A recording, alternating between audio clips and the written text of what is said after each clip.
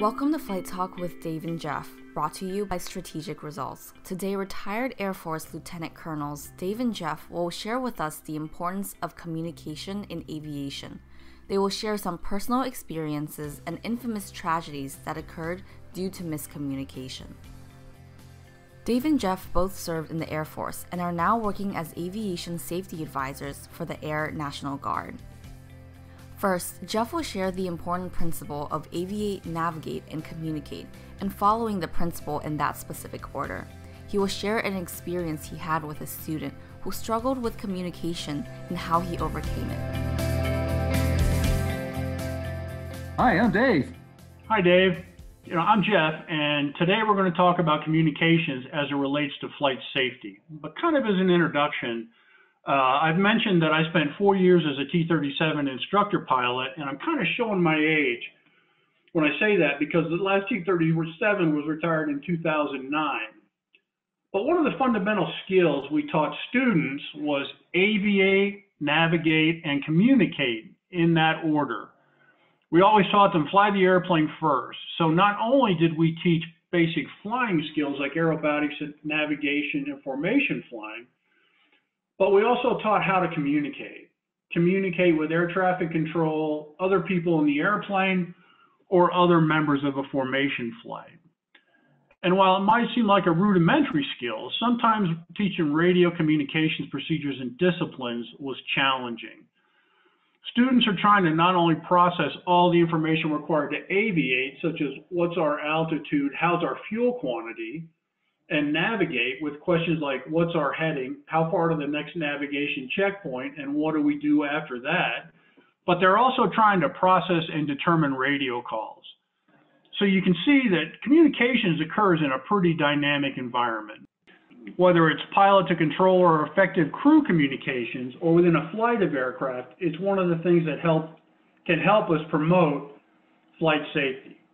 But to wind the clock back a few years, even further back than when I was a T-37 IP, early on, radios were not a luxury available in most planes. A halfway decent radio might weigh 50 pounds. And if you're making mail runs, which is what a lot of early aviation was, 50 pounds was a lot of mail. So radios were left off the airplane. Even in the 50s, radios were not all that common. Military transports a lot of times relied on Morse code because it was clearer than voice communications. Now, I got to be honest, I don't know if they still teach Morse code in pilot training. But if I was going to watch out for anything, it was going to be Morse code because they started to teach us to it. And then I think they thought, you guys are never going to get this. And they were exactly right.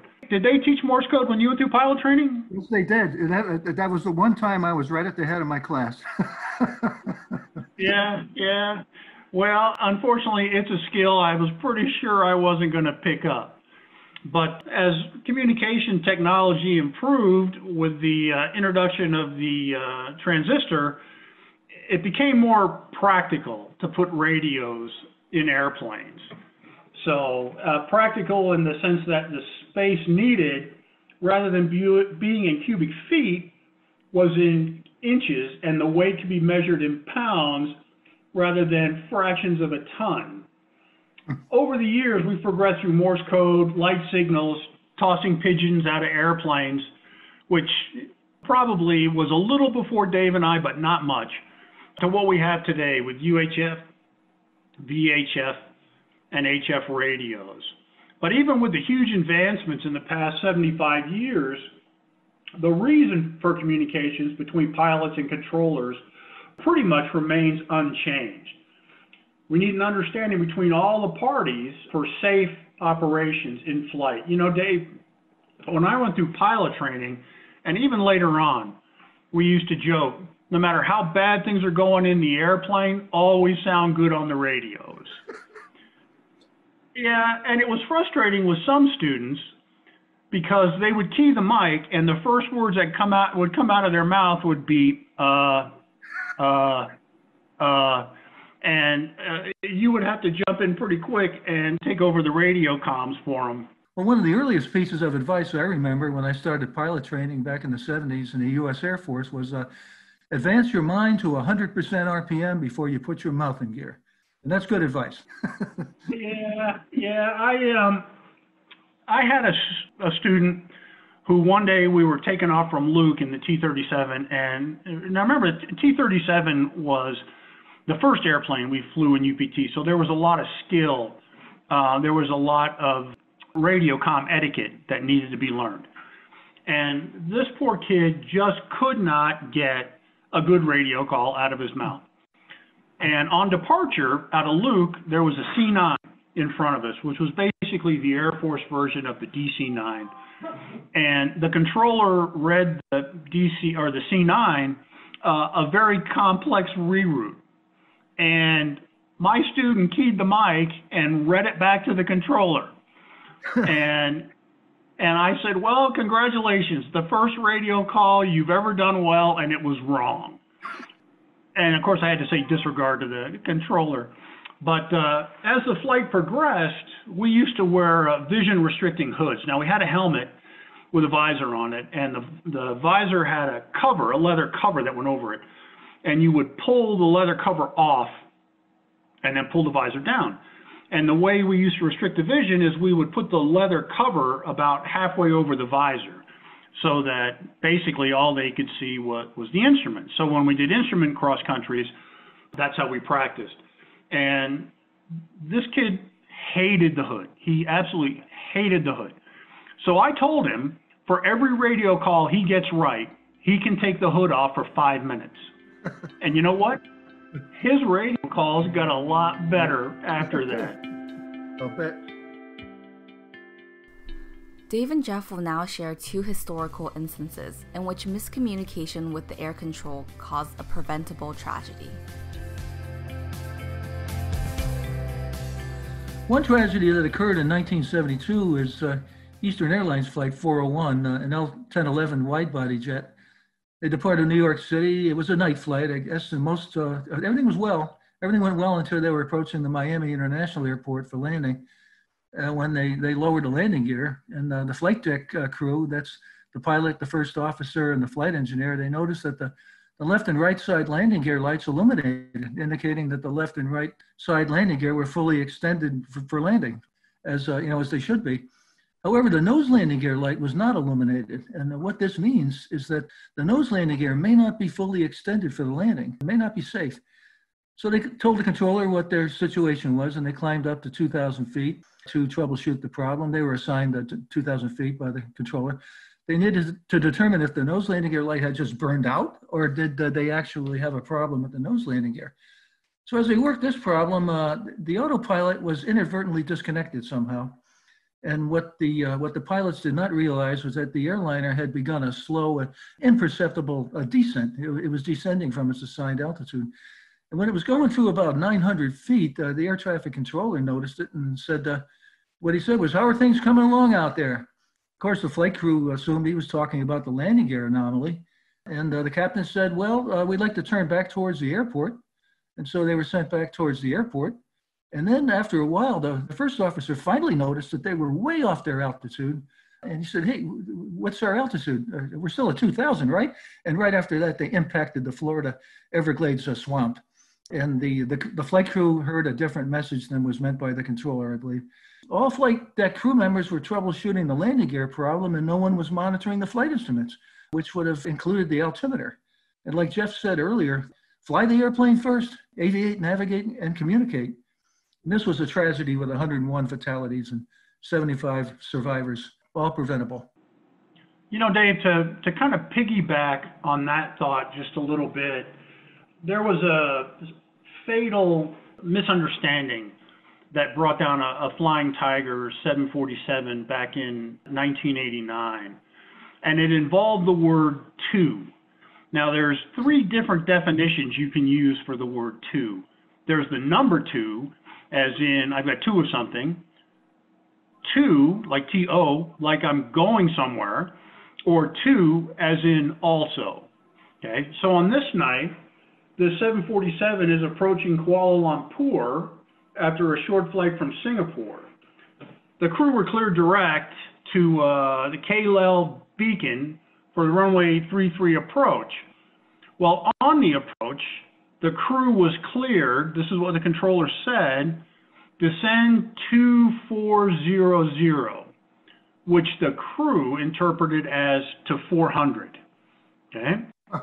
The aircraft basically descended below the minimum altitude and crashed into a hillside at 600 feet before reaching the NDB.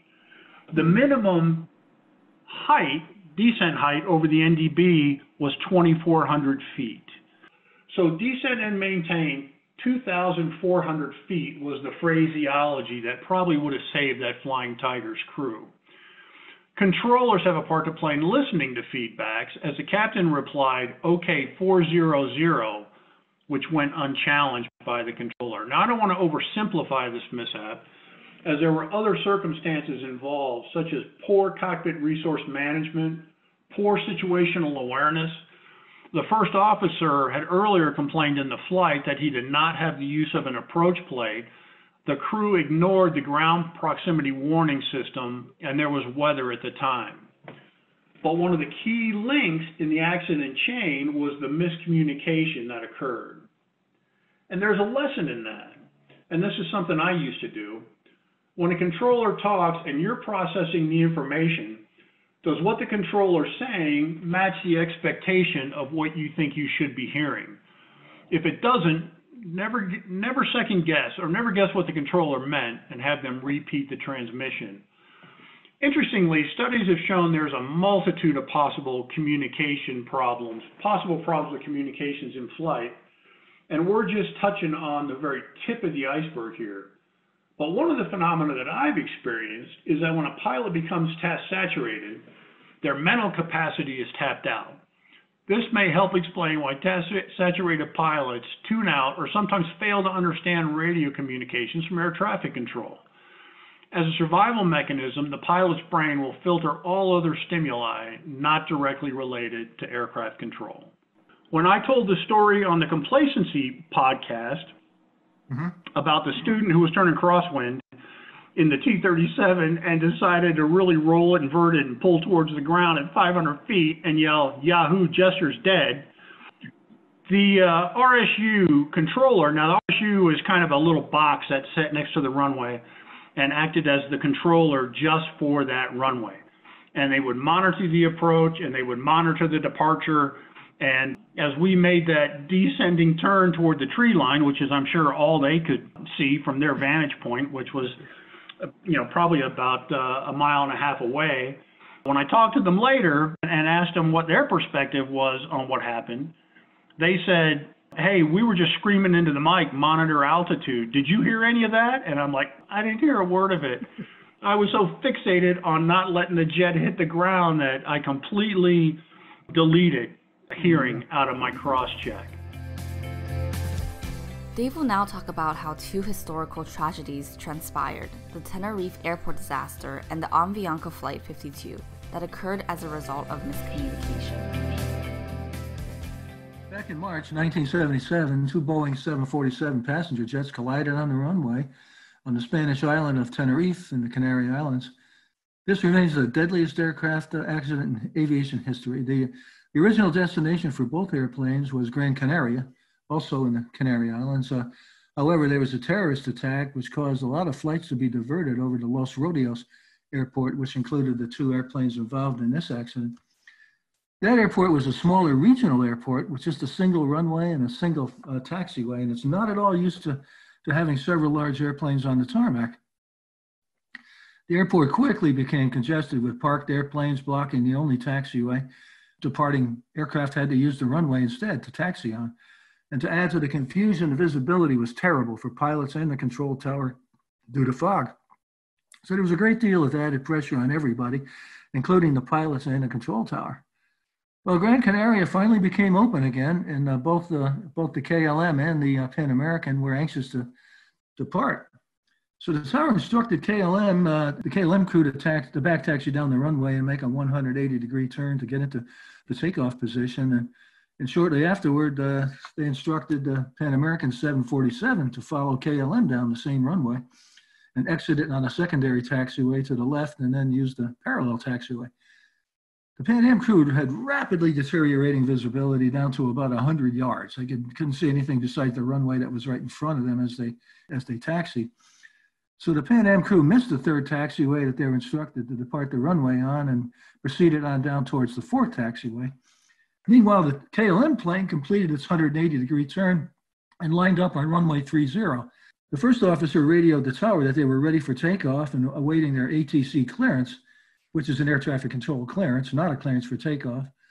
KLM crew then received their ATC clearance that specifies the route that the aircraft was to follow after takeoff, but they were not cleared for takeoff. Somehow they thought they were. The first officer said, "We are now at takeoff."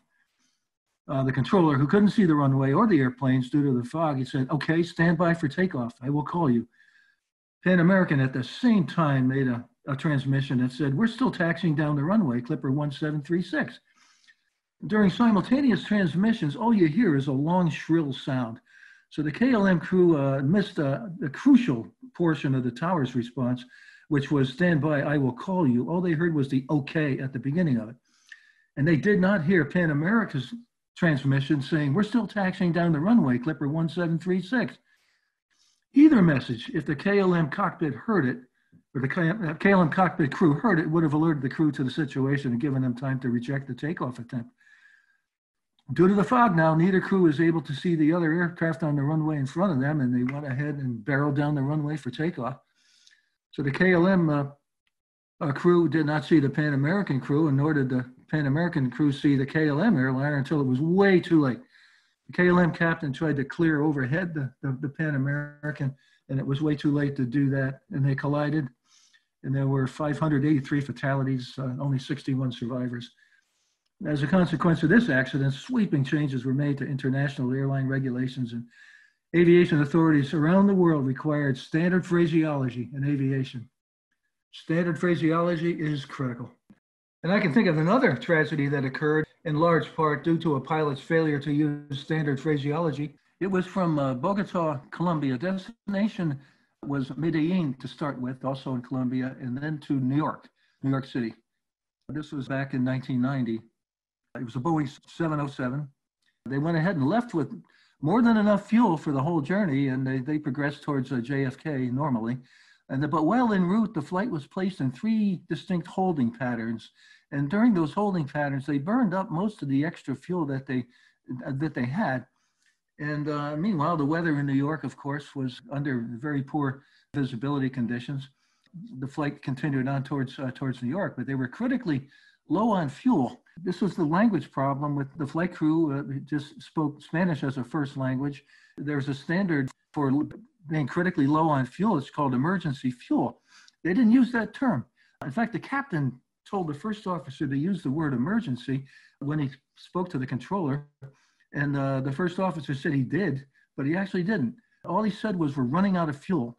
And that, to me, if I were a controller, that would have meant an emergency, but that's not what they have to hear. What they wanted to hear was the term emergency or mayday.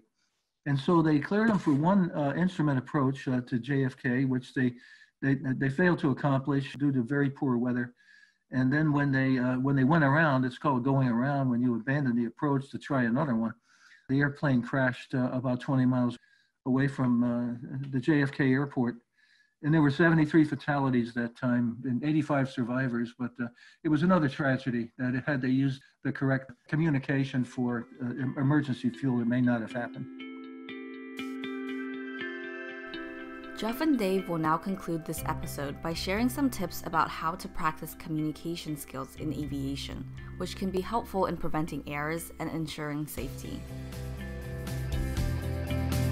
Well, you know, Dave, until the controller-pilot data link communication is more widely used and controllers are routinely able to transmit data directly to a flight deck computer, ATC is going to continue to depend on analog voice communications, which you and I are very familiar with from years of flying.